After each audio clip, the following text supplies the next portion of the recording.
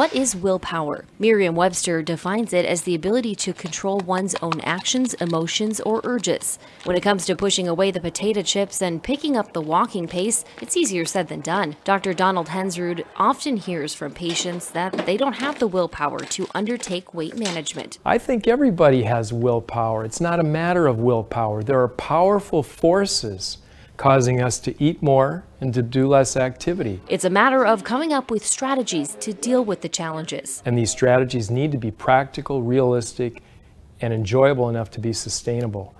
We can't just not eat. We have to eat. Nobody has perfect habits. He says coming up with strategies to eat healthy, low-calorie, nutrient-dense foods can be a way to game the system and not just rely on willpower. That usually doesn't work in the long term.